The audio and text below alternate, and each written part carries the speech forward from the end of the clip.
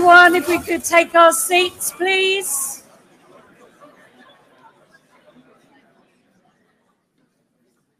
Brilliant. So it's my pleasure to introduce the PlayStation Studios Creative Arts team for their talk on mixing in AAA games. Give them a big round of applause.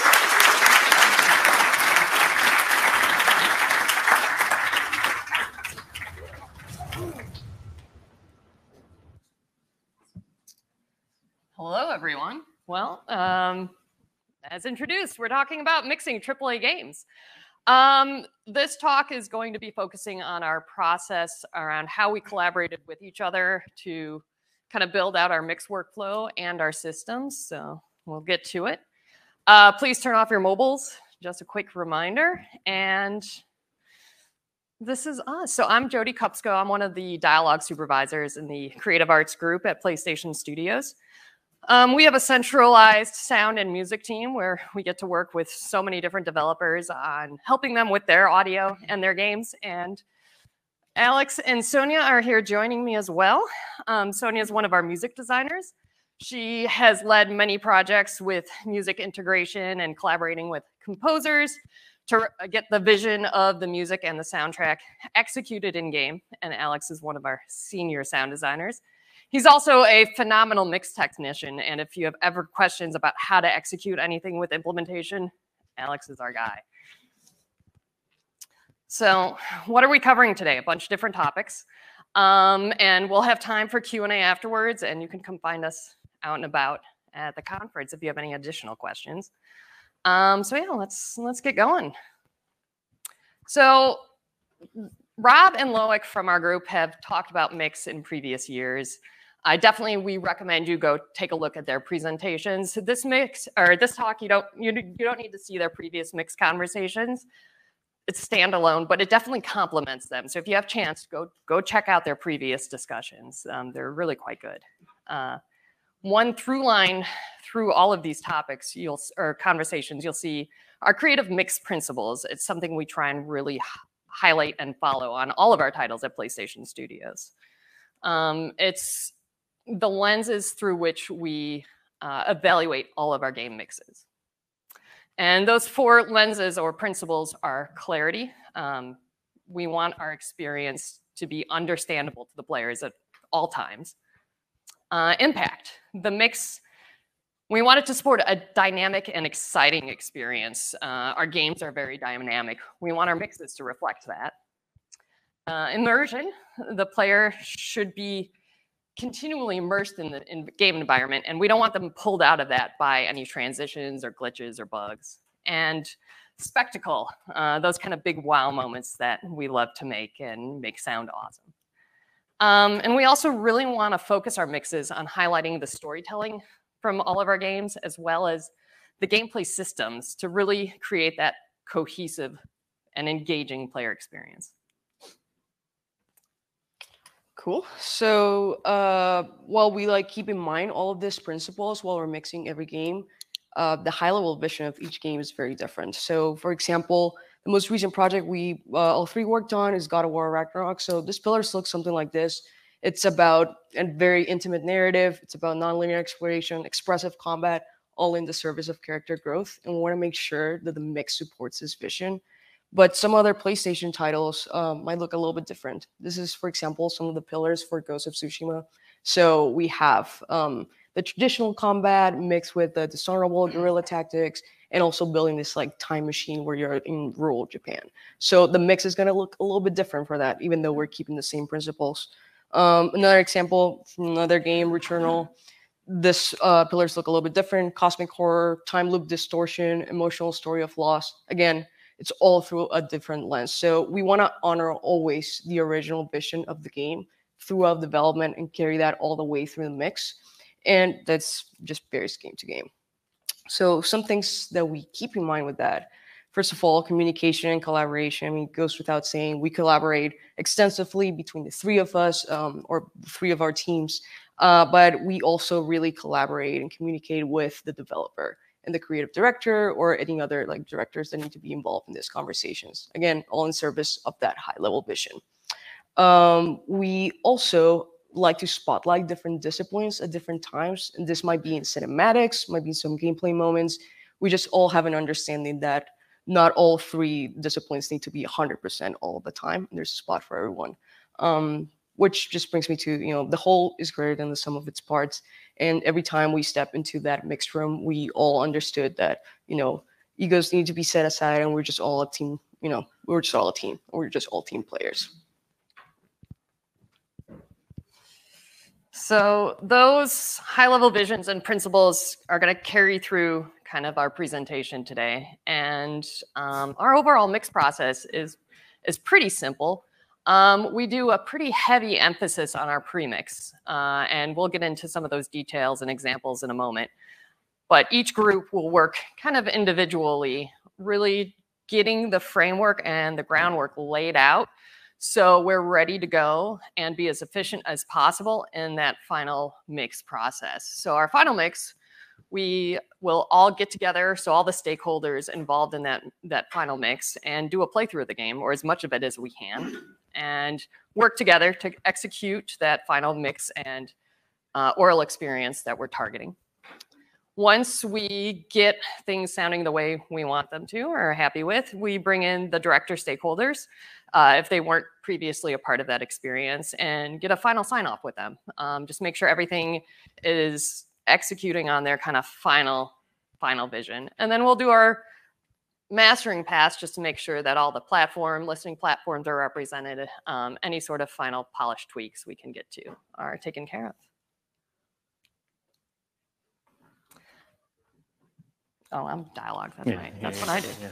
Yeah. We know what's happening up here. It's great. Pay no mind. Setting great examples and building confidence. So premix, actually with dialogue. So our premix process starts kind of at the very beginning of production. It's more of a pre-premix. We'll set up monitoring and listening standards for the whole team, regardless of what listening environment they're working from. And that's incredibly important with so many people not working from home. So we want to make sure that everybody has confidence in what they're hearing, especially with dialogue, since it's a core foundation of a lot of what we do when we mix around. We've also, at PlayStation, we're trying to standardize a lot of our performance intensities and loudness targets for mastering. So across our games, we're standardizing our mastering process, at what levels we're mastering different intensities of dialogue for, and using that language so we can all jump from game to game and get up to speed quickly. And all of our titles, we go into it knowing how the dialogue is supposed to sound for players at the end of the day. When we go to author our content in middleware, and in this example in Wise, we're using a lot of metadata to help us organize content and mix quickly. Our games are getting ridiculously large, and we don't really have time to kind of go through and fine-tune things that we may have been able to do 15 years ago when games were a little smaller and a little more contained. So we're using in our asset databases a lot of metadata that we can then carry over into our middleware to help group and run queries and target different levels, and just really kind of mix on broader strokes and get things 80% of the way there a lot more efficiently. So big fan of metadata. We also use file naming conventions that will help our efforts as well, knowing how we want to mix and hear the content offline so we can execute those mixes and go through the content in that player experience order. Throughout production, we'll also start setting up attenuation presets for different types of dialogue. We try to not go too granular at this level and keep them kind of high level again, so we can do broad strokes early on. This also helps us maintain a quality mix throughout production. A lot of our teams, they like to play test and get a lot of user feedback throughout production. And if we can maintain kind of a base quality mix throughout production, that helps them not only get great material from their play testers, but it helps inform us as to what our final targets are going to be at the end of the day a lot earlier in production. When we actually get to our premix phase now, what we'll do is we'll set up reference assets. Having mixed targets and running meters is great, but things vary and deviate just kind of based on the nuance of individual performance. So we'll get reference from our main cast and have them available in our middleware. So as we've got one or more people doing premix passes, we can play back the reference and make sure that our ears aren't deceiving us and we're sitting in the pockets. And what's great about that is some characters might do conversational dialogue rather quieter. Example, Kratos. Not a very shouty guy outside of combat, pretty soft-spoken until he starts yelling at Atreus. But then someone like Mimir or Sindri, they're louder in general. So we want to make sure our mix target the character's performance, and we highlight them. So having that reference available just gets us into the story and the characters, and we're not focused on just the numbers. And it makes just for a more cohesive experience across the board. At this time, we'll start to do leveling passes on everything. Although we have pretty good mastering targets, again, there's variances in performance that we want to make sure that we're aware of. So we'll play through content in player experience order and do it rather quickly just to make sure it flows naturally and we don't have lines spiking in the middle of a conversation, especially if we didn't get the chance to record those actors together. So we'll go through and make these kind of fine tweaks and get everything as close as we can before we do that final mix playthrough. And then we test it all in game. We can do a lot of work with this process offline and do it quickly. But at the end of the day, we have to be playing the game. We have to know the context that all of these lines are playing in. And we have to make sure it works in the game. So playing the game is a theme you will hear as we go on. It's very important to us. So that brings us to the sound effects section of things. Sound effects are a lot more varied. You know, there's a lot of different kinds, and the amount of assets can be staggering, especially for these larger AAA games. So one thing we do, similar to dialogue, is to make sure all the designers are trying to listen at the same SPL level. When we're all in office in treated rooms with similar hardware, it's a lot easier for everyone to be calibrated to listen at a specific decibel level. However, you know, during COVID and also now with remote work being a lot more commonplace, a lot of folks are listening to things on their headphones in their own home rigs, and things can differ for sure. So we want to try to find a way to make sure that everyone is playing the game at the same level to make sure that they're hearing what everyone else should be hearing on the team. One way to do this, even without being for sure if they're listening at the right level or not, is trying to generally define what the upper limit would be for the loudest thing in the game. You know, in God of War, there's lots of loud sounds. You know, lots of AAA games, you blow things up, etc. So we want to try to see at this listening level what's our max limit, just to make sure we're not, you know, blowing people's eardrums out. Nobody wants that. But also on a more granular level, we want to make sure that we define some rough loudness ranges for different sound categories. So ambience should be sitting between, you know, this decibel level. In this decibel level, VO has their own, and for sound, you know, we got a lot of different categories. So just to make sure things are roughly in the ballpark before we go and do a more polished final mix pass. And this is a little bit more wise specific, but setting up your HDR/voice volume value hierarchies is also very important. If you think about your HDR, not in terms of pure loudness level, but more how important is this sound, this also might help inform how things sit in the mix before you even get to that final mix stage.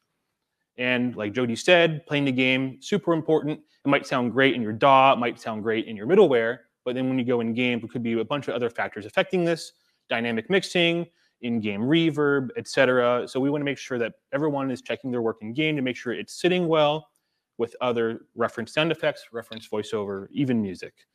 And one of the ways we can help sound be a little bit more reliable in its behavior is to create kind of groups of attenuation presets just to make sure that per category sounds behave and fall off in a certain way. But there's also other sorts of settings that we can inherit, such as EQ, fall off over distance, you know, various other things, just to make sure that when creators drag their sounds into the game, that things are just kind of behaving like they should without a lot of effort. So here's an example of an HDR voice volume hierarchy range spreadsheet we set up, just to kind of get a sense for, on the relative scale, how things maybe should be sitting, you know, amongst each other to kind of give us a better high-level overview. But then on a more granular level, we can actually define, you know, what these voice values should be And this is all set up by sound designers and combed through by various people just to make sure things are all set up correctly before we even take it to the mix stage. Yeah, so for music, just like Jodie and Alex have said, loudness targets, super important. For us, we're basing it based off content. So we, for example, have different targets for exploration, different combat intensities, even boss fights are their own thing. And with that, we just collaborate, internally as a music team and with the audio team to like make sure those targets are right for each game. With music, depending on like the music style, something might be perceived louder than it actually is. So orchestral music has a different mix versus, let's say electronic music completely. So that's what we need to keep in constant collaboration. And we actually rely on dialogue to keep us grounded as we're testing in the game, and we're checking this loudness targets to make sure that we're always listening to dialogue, and music is never bearing dialogue. We appreciate that. So we also have folder structures. This might sound like a bit basic, but the reason why we structure this like so simple in a simple way is because we know anybody could be driving the mix, and we don't want to be like stuck just because nobody can find like where things are. So we usually go per location or level as it makes sense for the project. We also sometimes have interactive layers, and those can have different bus needs and also different loudness targets. So for example, layer 1 might be an exploration content, but combined with layer 2, it makes like a combat low intensity. So we need to make sure we're actually hitting the targets that we need to, even with that added variation. Then we also adjust the content after playing the game to find the right pacing. So sometimes we go into a game, into like level, and we put music in, and maybe like ambience is not like 100% there, or maybe there's some VO missing. So we like right before we do this final playthrough, while in this premix stage, we run through the game one more time and check for pacing specifically. For content, make sure that music still makes sense. There's not too much music, too little music. Find the right balance. So one of the big ways we can ensure that this mix is even possible in the first place and facilitated is through having a good bus structure. This example also uses WISE, which we use quite a bit. But one really important thing to keep in mind is it's really good to designate a specific owner or gatekeeper for the bus system in general, because everything in the game is running through this pipe. And if there's multiple people changing things, all this behavior is codependent on each other, and it can really muddy things up if there's a lot of changes happening. So it's good to have one person just overseeing it to make sure that things are running smoothly and there's no changes being made that could affect the game on a more holistic level. It's also good to communicate with other audio departments to figure out what their needs are. Let's say if the owner of the bus structure is someone on the sound team, this person needs to be making sure they're keeping in constant contact with stakeholders on the music and dialogue teams, just to make sure that their needs are being met for the content they have, to make sure that everything that they need is available for them to use. And this is a constant process. It's also really good, at least at first, to set up your bus structure for working in broad strokes. There's an analogy that Jodie taught me. It's like if you're trying to paint a whole room, you're not going to get out this tiny little paintbrush. You're going to get the paint roller, do the whole thing. And if you want to paint some nice details later on the molding or whatever, you get the small one. So, maybe you can set things up for kind of the big knobs per se, but then later on, if you need something more specific for a certain part of the game, then go ahead and add things that are going to be working for you. You don't want to start backwards and make things too complicated off the bat. It's also good in general just to have really straightforward naming conventions. Anybody should be able to walk into the bus structure and look at it and see why things are where they are, what should be assigned where, and then have things inherited in a way that makes a lot of sense for the average person to look at and understand the flow. Also, color coding is a lot of fun. Sometimes you're in the thick of it and you don't want to read words, letters. What are those? So just having colors set up just to make sure that you can just quickly visually check where things are going is a huge plus as well. It's a small thing, but it goes a long way. So this is more specific to the sound effects section, a little more complicated, but what we normally like to do, again, in WISE, is to kind of split things out into two segments initially. We have our HDR structure and our non-HDR structure. There's a lot of stuff that we don't really want participating in the HDR system, like non-diegetic content, especially things like cinematics and HUD. So we'll leave those out, but then most of the sounds in the game that are diegetic will be taking place with the HDR flow. Then from here, we can usually split out some sub-buses, not only based on category, but based on mix state usages. So if I know, for example, I'm always going to want to turn down these ambient sounds when combat starts, perfect. Let's just make a bus for that, so we just have a one-stop shop to take care of that situation. We also, for 3D audio, want to split out buses according to their output behavior. With newer versions of Wise, it's a lot simpler to do this now, but essentially, certain sounds within the same category might need to have different 3D audio behavior once that's enabled. So we further split things up just to make sure that it's behaving the way that we expect it to in that situation. For example, one thing we did on a recent project is make sure that our character, which includes enemies and friendly alike, are granularly split out to take advantage of things like complex runtime gameplay systems, and we just try to assess our needs in real time. We didn't always have it split out that granularly, but the more we mixed, just, oh, it'd be really cool to do this. Then you can add whatever you need, like I said before. Here we go. And yeah, just to reiterate, having an owner for the bus structure and setting up a lot of those mix states if you're working in an environment like Wise is great. Alex and I collaborated for a good year prior to mixing of making sure that that whole foundation was set up and we weren't creating too many redundancies so we could keep things really, really efficient. And Alex taught me a lot about things we could do in Wise that I did not previously know, which is a huge bonus. So with dialogue in our bus structure, we really try and, again, structure that around types of dialogue. We'll split out our efforts from our spoken words to facilitate different systems we might be setting up in different projects. We'll do sidechain ducking potentially. We'll set up breathing systems if the game calls for it, different combat systems. So having those separate helps with those mixes later on.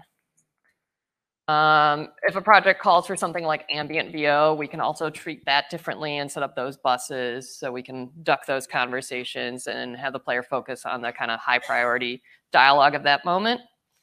In a lot of games, what we're doing now, we're also setting up an LCR bus. This helps us maintain spatialization of the dialogue, but keeps it forward facing in the mix. So that helps with clarity. It helps us, again, have that clarity while we maintain immersion, adhering to our overall mixed principles. So kind of making allowances in some areas to try and keep that quality high across the board. And in a lot of our games, we'll lock player VO to the center channel for that kind of core gameplay experience. Again, just to help with clarity and get it out of the way of the rest of the content that's happening in that surround environment. All right, so on the music side of things, we also set things up similarly by type. So kind of the things that I've been talking about, they kind of reflect pretty closely to the bus structure.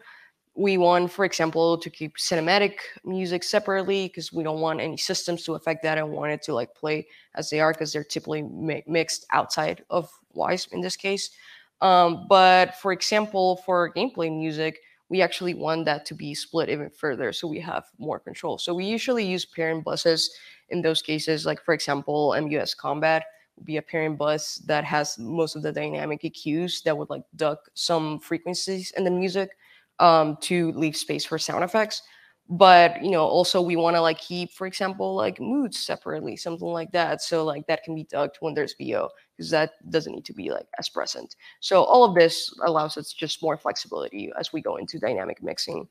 And we also just have the flexibility to add buses as we need them. So we had some custom moments in our most recent game, God of War Ragnarök, where we actually created buses specific to the same mission that you were in. Then we also have the diegetic music in this bus, even though it has 3D properties, because obviously we needed to fall into the music volume slider, and we just need to get certified. So that's the reason why. So in order to facilitate and achieve a lot of these things we've been talking about, we usually like to set up a lot of dynamic mixing systems in our games that are doing stuff at runtime. So we like to leverage our bus structure being a little bit more simple and easy to understand to leverage relationships between them. So having just these big, easy to read categories, we can just easily connect the dots and draw lines between things if we want things to talk to each other and affect each other in a cohesive way. So one thing we like to do is use aux buses in Wise, for example, to kind of send signal just to them all the time that we're just listening for. And this just makes easy streams to tap into. So for example, we want to know, okay, well, how loud is combat right now in general? How loud are the sound effects? How loud is the music? And as long as those are there, just ready to go, we can kind of tap into them anytime to kind of achieve a lot of stuff pretty quickly with pretty great results. But for dialogue, for example, we have all intelligible dialogue, so not nonverbal stuff like efforts and breathing, but actual VO is sent to these buses that are monitoring 3 bands plus the full spectrum as well. And basically, we don't always want to have the dialogue just stomping on stuff all the time because a lot of games are pretty dynamic and there's tons of quiet moments. And if we just hear a quiet stream and some wind, we don't want VO to just duck everything. It's going to be very audible, especially when you have a lot of like broadband content that's noisy. So in order for us to kind of make things a little bit more, clean and immersive, we kind of figured out a system in order to scale the amount of ducking that happens depending on how loud the game is. So we're already tapping into, hey, how loud are sounds right now? And that directly scales up kind of how things operate in terms of the sound effects being ducked by the VO with these frequency bands I talked about. And all the signal that we're metering is being band passed. So just so we can kind of play through a lot of the lines in the game, kind of see where core frequencies are sitting for body and intelligibility and air, just to make sure things are cutting through in a much more surgical fashion as opposed to just doing broadband volume ducking. And systems like this are huge. If your players can control the pacing of the narrative and you end up with like really intimate conversations about dead children next to giant waterfalls, as an example, that could happen, not that it did. Systems like this will just keep you in that moment because if you just squash the ambiences and sound effects, you're gonna break that emotional connection to the story and characters, which is what we don't want, and we want to be able to understand them. So finding different ways, as Alex said, to be surgical about that, to maintain that clarity and keep that immersion, goes a really, really long way. Yeah, it's really important to plan for edge cases because games are getting bigger and more open-ended as well, not as linear as they used to be. So making sure that this content can be delivered in a way that feels natural in any sort of scenario is important. So you always want to kind of plan for disaster, basically. So in order to make this happen, we just kind of take the meters that we're tapping into for each frequency band, and those are mapped one-to-one with frequency bands on whatever we want to duck. So that could be sound effects and also music. So basically, pretty simple. We just take the meters and just drive the gain in a negative way on whatever target bus we want, just to make sure that things are being moved appropriately. And we'll play the game with everything up just to make sure things are tuned appropriately so things are kind of capping off and starting out when we expect it to when VO is playing. So for music, we do a lot of the same stuff there as well, but music happens pretty frequently, and it's really noticeable with music when, if you just did volume only and not frequency based, and you do this big attack and the music just goes away completely, it kind of pulls you out of the game, and you don't want that to happen. So we decided to take a similar surgical approach for things affecting music, but we tried to find certain frequency bands that would let sounds and VO come through without really sacrificing the integrity of the music. So we worked very closely back and forth with the music team to kind of find a sweet spot between sound effects and VO popping through enough when we needed to, but not completely destroying the music because they do amazing work and we don't want to, destroy their livelihood. It's not fun. But other than the surgical approach, we can also create spectacle and do things that are a little bit more subjectively fun. So for example, on God of War Ragnarök, during Ragnarok, which is in the game, spoiler alert, you start off in this battle, it's huge, and the music kind of starts off a little bit lower intensity, but as you go through the battle, the music kind of ramps up to be really grand and really loud, and we wanted it to feel a little bit more impressive. So what we actually did, we measured the RMS of the music, but with a really slow attack and release, just to get a sense of like how big is the music right now. and we would essentially turn down the diegetic sounds. So we kind of had a crossfade. So when you got to the end of the battle and it's supposed to feel really emotional, we're actually making it a very music-forward mix, but it happens so slowly that you don't really notice, but it kind of has this like subconscious effect on the player. But since we already had these streams to tap into, super easy just to set it up in like, 10 minutes, as opposed to like having to do all this stuff from scratch, which is not always a good time when you're in the thick of it. So for 3D audio, it's another really important thing to consider during the mix. Of course, there's a lot of technical and content things about 3D audio, which are much more detailed. We won't really get into that because there's a lot of topics about that are very, well thought out. But this is more specific to mixing. So one thing we notice is that a lot of players will play with headphones. I think probably a majority at this point do play with headphones. And at least in the PS5's case, 3D audio is on by default. So we want to make sure that at least sounds good, right? So one way we do that is we try to determine what sounds, what VO, what music gets what spatial lane assignment. So for example, an easy one to get out of the way is to reserve pass-through for things that really are non-diegetic. HUD is an easy win, music as well, even cinematics. But there could be some other content too, like combat finishers, certain VO things that might just sound better through pass-through, like player VO, for example. Now for audio objects, they're amazing, but depending on the console or someone's PC, it's finite resources. You don't have infinite to work with, so you need to be a little bit more judicious about what you assign to it. So I would try to reserve that normally for things that are more critical, things like, enemy sound effects, enemy VO, combat sound, just to make sure you're getting that good clarity and reserving it for what you really need in the mix.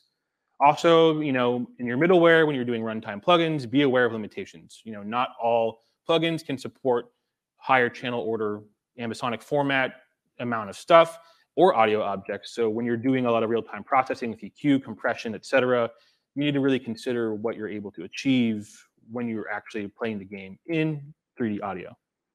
Another thing too is you really need to maintain parity based on your channel-based stuff and your 3D audio stuff. So you could be mixing the game in your 7.1 sound-treated facility, everything's amazing, and you pop on the headphones, like, okay, everything sounds different. So you need to really early on start just going back and forth to make sure you're maintaining parity. So ideally, when a player toggles it on, puts on their headphones, it should feel the same, but with the added benefit of having the full 360 audio experience. So it's good to think of things not only in terms of frequency and volume, but also where things sit in the spatial field. So here's a player wearing some headphones, and that circle, if you imagine it's a sphere, not a flat circle, is the sphere of audio around them. Those ambisonics, it's not as, high resolution as audio objects, but let's say it's fifth order, still pretty good. But because of the processing of encoding things to ambisonics, things can be colored a little bit by the process. So it might sound a little farther out, a little bit more diffuse potentially. So it's good to maybe put things there like, let's say, ambient sound effects emitters. But audio objects are a lot more pinpoint. You're not being colored by the encoding process, and they tend to stand out a lot more in the spatial field. And this might have an added benefit of making things pop out in the mix more. So enemy attacks would be awesome here, for example. And then imagine you're walking through a battlefield, but I want to listen to some tunes, listen to the great Bear McCreary soundtrack, great Returnal soundtrack. So it's good just to have that thing not be in the world, but kind of being piped into your headphones, just to kind of separate it even further from the other categories.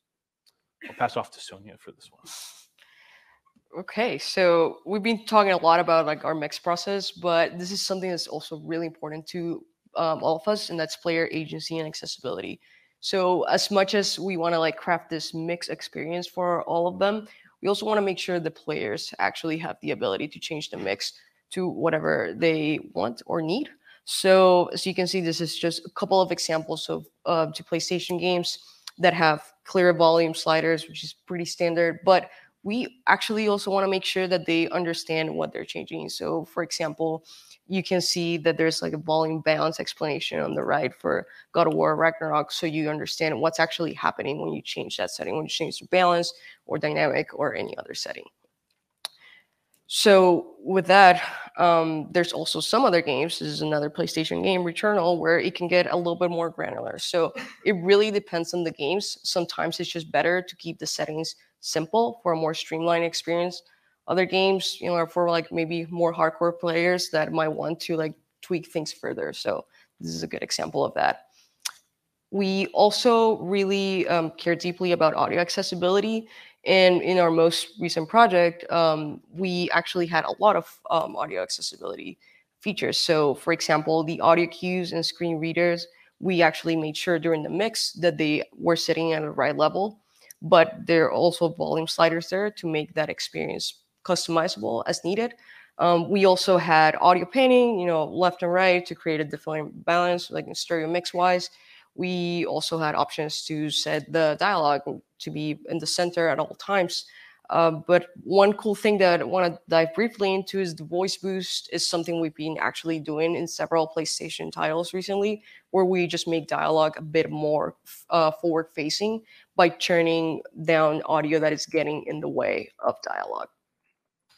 So another example here from another PlayStation game is Horizon Forbidden West. There's actually an option to turn off the night of sound, which is something we want to continue like diving into as for all of our other titles. So that brings me to where do we actually want to go from here?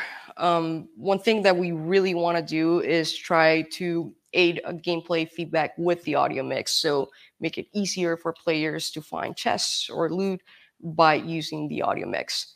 Another thing we want to do is have more coordination with blind and low vision players to create an audio experience that can be played through like without having to see anything. Another thing is misophonia volume sliders. We just, again, it's all of this is in service of making our games very accessible, especially when it comes to audio. All right. So our mix process is ever evolving. We're constantly revisiting it and making adjustments. And throughout the last couple of years, especially with the three of us collaborating pretty closely, we've learned a lot. Our loudness target discussions, dialogue's kind of really zeroing in on our standards. Music is really starting to establish standards for their different types. Sound design is quickly following in the footsteps with that. And it's just going to help us kind of standardize our mix processes and really get those core foundations set early on so we can better maintain mixes throughout production and not just have to rely on it at the end. So that's something we've learned that we need to continually work on and discuss together as the multidiscipline groups and keep driving those forward. And we want to make sure that we don't do those in bubbles. It can't just be dialogue and music and sound design doing that. We have to understand how everyone's working because we all play our stuff together. And we're not jerks. It's great. We kind of like each other, kind of. We want to have better collaboration with departments outside of audio too.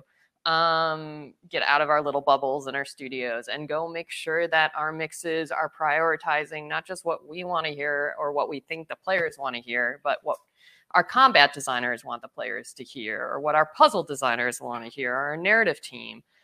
So talking to the individuals, not just the directors and stakeholders, but the developers themselves, and get their feedback and get user feedback from playtests just to make sure that we're just aware of more people's input, and we're just kind of breaking out again of our little sound bubbles we can get into from time to time. I kind of already spoke on this, is just maintaining that quality mix throughout development. Again, with as much as we play test at PlayStation Studios, this is something that's really imperative to us. So the more we can build systems and processes to kind of take care of this for us, the less kind of work we have to pull away from developing the individual features as production goes on. Playing the game in different ways. So some of our games have a lot more difficulty settings, and they create now wildly different player experiences that really can affect your mix. So pro tip to try those out and play them in different ways, because whoo, did that surprise us at times. So playing your game and mixing with the different difficulty settings, keeping that in mind, and playing with different play styles. Some players are very kind of choppy, especially if you're like us and aren't very good at the games that we work on. And then you bring in someone like the game director, and that's happened at all, who can just like mow through everything. And it's like watching this choreographed dance. And you're like, oh my God, that's great. This is insane. How do we fix this? We haven't been mixing like this at all. So having different play styles is something else that, you know, we want to continue to work on. And yeah, more user feedback, getting involved in those play tests and getting an understanding of what's important to the players, and are they getting the clarity they need? Are they immersed in that environment? And using that user research to just continue to improve our mixes. And this is a process that has worked for us. We kind of change it up a little bit on every game, depending on, you know, does that team have a full audio staff? Do they have an audio director? Is it us just supporting the audio for the team, and we make up the entire audio team?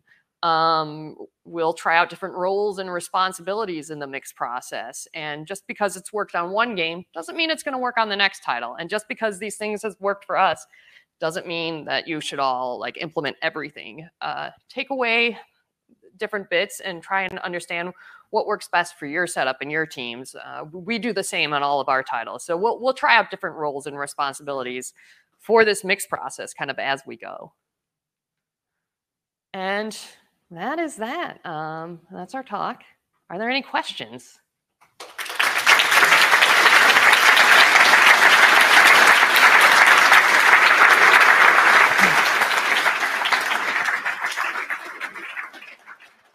So I do believe we want to wait for microphones. There's one. Okay, we'll just follow the mic. So go for it. Thanks for this. This is great.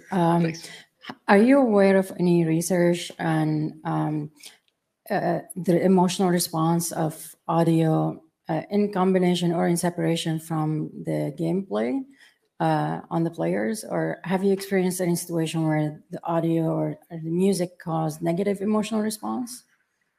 That is a fantastic question. I'll let you answer the music part. I know that there is that testing going on. I actually have a friend who's a PhD student at USC who kind of like focuses directly on that.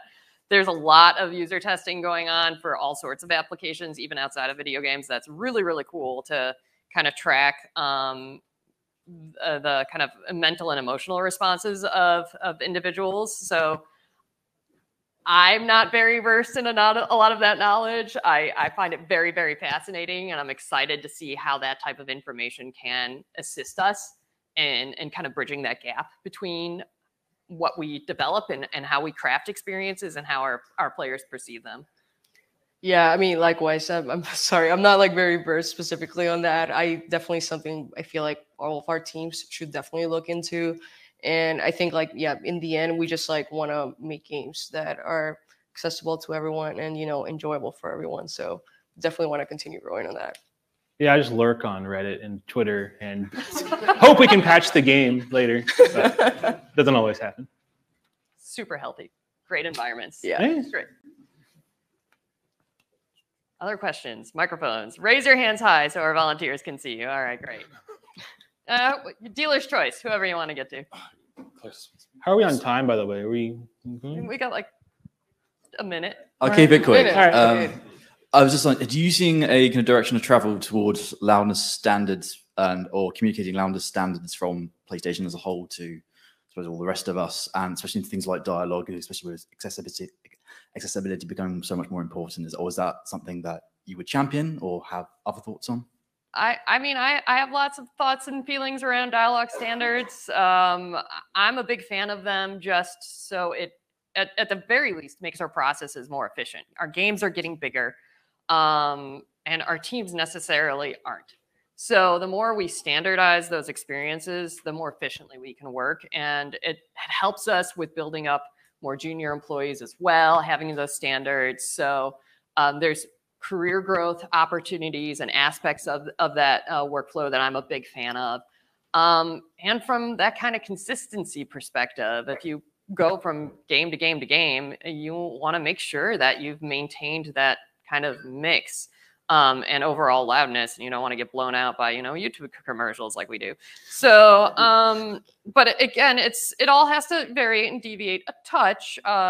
We do have general loudness standards for the PlayStation titles as a whole that we collaborate with all of our developers on and go to target those overall loudness experiences over like 30 minutes and plus of time. But yeah, the more we dig into this and the larger our teams get, the more specific we're getting with a lot of our standards. And I'm just answering these. I mean, yeah, I agree. Excellent. Yes. See, we work well together. Collaboration. It's great. It's all good. All right. Is that it? Anyone else? I don't know if we still have time for questions. Yeah, we can. All right, we don't. Thank you very much, everyone. We're going to be hanging out somewhere, so just stalk us, and we're happy to answer any more questions you might have. Thank you.